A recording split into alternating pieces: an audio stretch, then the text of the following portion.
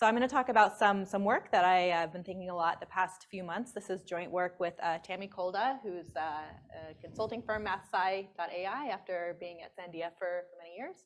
Well, we're going to talk about some new convergence bounds for gradient descent on the matrix factorization problem. So this is just a really, really quick recap if you take an optimization class and learn about some of the theory for gradient descent. This is the gradient descent algorithm, iterative first order method for hopefully finding a minimum of a smooth function. We're going to focus on gradient descent with fixed step size. So eta, the step size is going to be fixed throughout.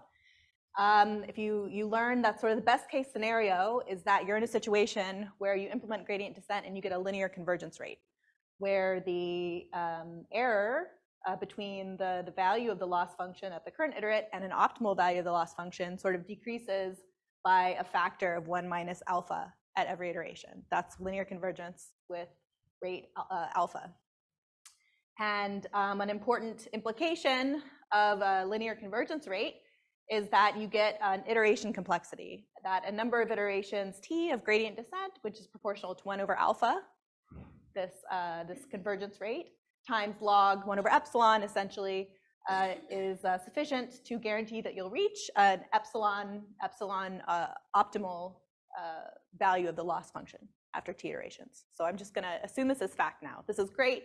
Unfortunately, linear convergence is only guaranteed for very idealized loss functions, like a nice quadratic type of function that has a very, very nice, strong global structure.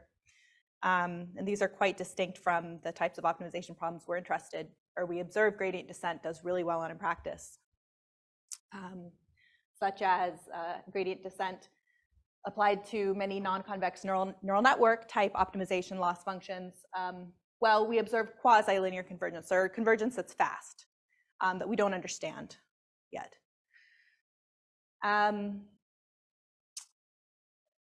So sufficient conditions for linear convergence that we know. It's a really clean, very concise and well understood theory. If the loss function is globally L smooth, so its gradient is L Lipschitz with L global bounding the smoothness over the whole domain, and if the loss function satisfies a PL inequality, which is a little bit less strict than strong convexity, but implies strong convexity, meaning that the norm squared of the gradient of the loss function is greater than or equal to mu times the distance of the loss function to an optimal value everywhere.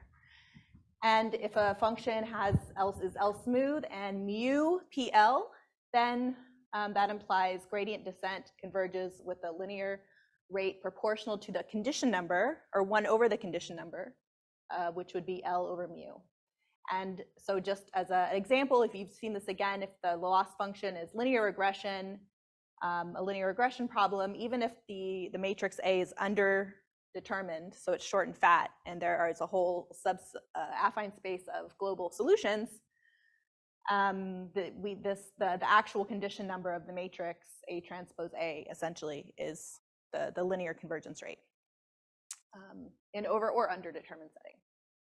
And so, great. Are there any questions? Okay, so recap. If a loss function is L smooth and mu PL and has a finite minimal value, F star, then gradient descent with a step size of 1 over L converges linearly to a global minimizer of the loss function at a linear convergence rate of mu over L. So the larger the condition number, the slower the convergence. But the proof is 2 lines. Okay, so this is a backbone of the theory for gradient descent.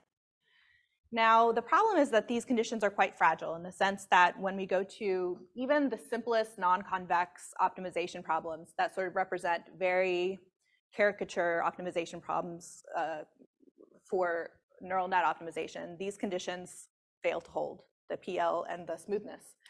And so I think Perna mentioned earlier, maybe like the simplest non-convex optimization problem, or a good prototype simple non-convex optimization problem, is matrix factorization, where for a matrix A, and for factors x and y, which are of d rows, where d is smaller than the dimensions of A, d is smaller, We consider running gradient descent with respect to the x and y are the sort of weights that we're optimizing in gradient descent.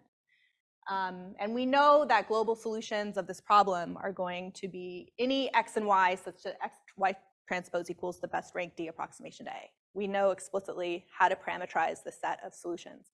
And in particular, if A is rank R, where R is less than or equal to D, then all such x, y sort of factor solutions will give us a value of the loss function that's 0. And they'll be global minimizers. Okay, but unfortunately, so it's very simple. We sort of understand how to parameterize the optimal solutions, but the Lipschitz smoothness and the PL inequality fail.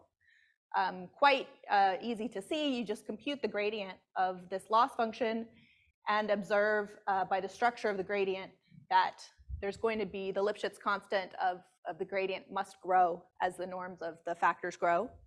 So there's no global Lipschitz constant. And also the PL inequality sort of collapses when x or y has 0th rth singular value. There's a saddle point at x equals y equals 0. And so there you have no hope of converging to anything if you start there at gradient descent. Nevertheless, gradient descent seems to work very well in practice, starting from a random initialization, sort of Gaussian random x and y. So why? So again, for this talk, I'm not saying that we should use gradient descent as a competitive algorithm for matrix factorization. This is linear algebra, and that's a whole different class, and we have very specialized algorithms for matrix factorization. But it's a very good, simple prototype method for, optimization problems in neural networks, as well as optimization problems involving tensor factorizations. So there are these two sort of quickly harder cases to deal with that we should completely understand gradient descent on matrix factorization first, but we don't. So the line of work on understanding sort of the convergence of gradient descent for matrix factorization is nowhere going back to 1930s or 40s or 50s. I mean, it's this very modern. I mean, Sujay Sangave is at the top of there, so that's great, from 2013.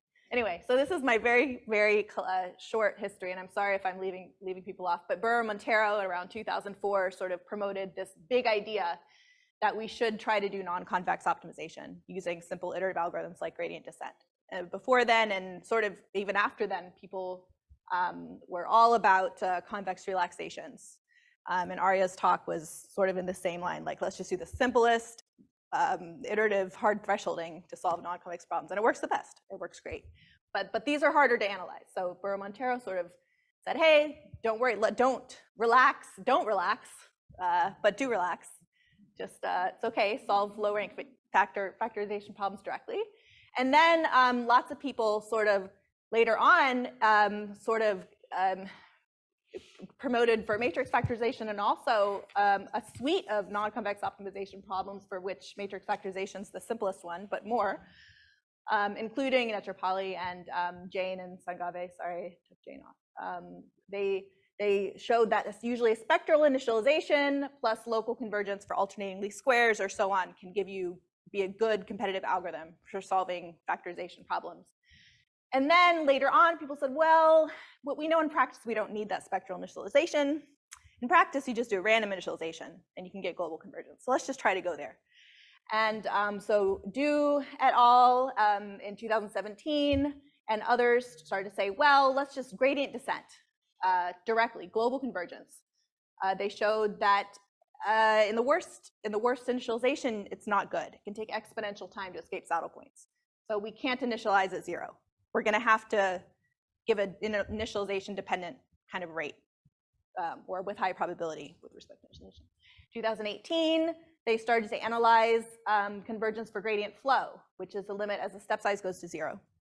Because then you get differential equations, and the gradient flow, you can invoke the stable manifold theorem and say really nice mathematically elegant results about convergence, but not convergence rates. So then in the last couple of years, people started looking at gradient descent with fixed step size eta to try to really quantify the iteration complexity for the matrix factorization problem in particular. And these authors got an iteration complexity to get to an epsilon optimal matrix factorization, And they showed iteration complexity related to the condition number of A to the 4th power times some dimension factors. And then more recently, these authors improved that to condition number to the 3rd power. And this is starting from a random initialization. X naught, Y naught, just Gaussian random matrices.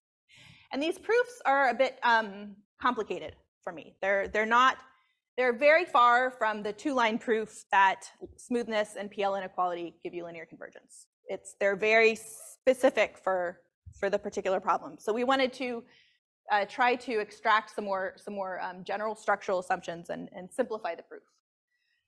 And so to simplify that, I know that I'm going way over time, so I'm just going to go really quick. We just looked at alternating gradient descent instead of gradient descent because matrix factorization is a biconvex problem. So fix X, it's convex in Y, fix Y, convex in X. And so just simply doing alternating gradient descent, which empirically is the same, theoretically makes it easier to give sort of a simple theoretical understanding. The other key observation we made was how to initialize to get a sort of simple analysis of gradient descent for matrix factorization. And what we found was that step size dependent initialization simplifies things a lot. So if we look at matrix factorization, we suppose that the matrix is rank R, and R is less than or equal to D, the dimension of the factor. So we're allowing for over-parametrizing the problem. When D is greater than R, we're increasing the amount of over-parametrization that we're building in. Okay. If we initialize in an unbalanced way, where X naught and Y naught are multiplied by 1 over the square root of the step size that we're going to use times the step size. This is kind of weird, this unbalanced initialization. And we initialize X naught in the range, in the column span of A, where phi1 and phi2 are Gaussian matrices. This is like a interesting initialization between spectral initialization and purely random initialization. But it's no more computationally involved than running a step of gradient descent. You have to multiply by A anyway. So then this simplifies things very nicely. For one, the column span of the xt factor remains the column span of A throughout the iterations by invariance of the alternating gradient descent updates. And so we can say that we know our gradient descent trajectory will lie in these very certain subspaces of the landscape, this column span subspace. And within that subspace, we can prove a PL inequality for a certain number of iterations. Basically, we can bound the rth singular value of xt for a number of iterations and lower bound it by this 1 over the square root of eta, which is just enough to get a nice iteration complexity. And so our theorem is that alternating gradient descent with this unbalanced initialization, alternating gradient descent will converge to an epsilon optimal matrix factorization with a number of iterations, and the iteration complexity is proportional to the condition number squared of A. So sigma 1 squared A over sigma R squared A. So that's improves on the results in the literature. And we give a very sharp characterization of how overparametrization helps. So if D equals R, so we don't overparametrize our factors, we get exactly a D squared dependence in the iteration complexity. But once D is like 1.5 R, we overparametrize by a small multiplicative factor. This constant is like 2. So and this benefit, this overparametrization benefit, we get just using random matrix theory on the initial factors. And the numerical experiments, I just want to mention, show that our initialization is not just a theoretical tool, but really gives a completely different, dramatically improved type of convergence analysis for this. And so the orange line here is like the convergence, shows how the loss decreases when we have this unbalanced initialization. The dotted line is our theoretical convergence rate, and the green and blue lines are the convergence rate of gradient descent from a purely random initialization, or just an initialization where X is in the column span of A and Y is random, but we don't do this rescaling by the square root of the step size.